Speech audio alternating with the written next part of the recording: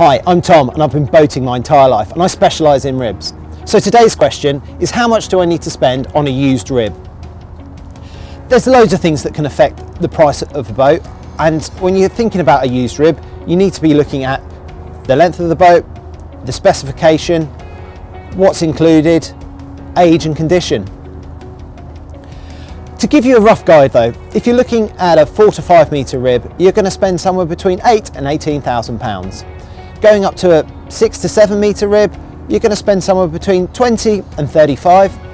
And then going bigger than that, you're sort of 7 metre plus, you can spend 35 all the way over £100,000.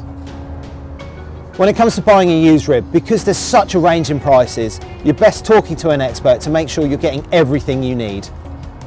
Please give me or the team a call and we'll be happy to help.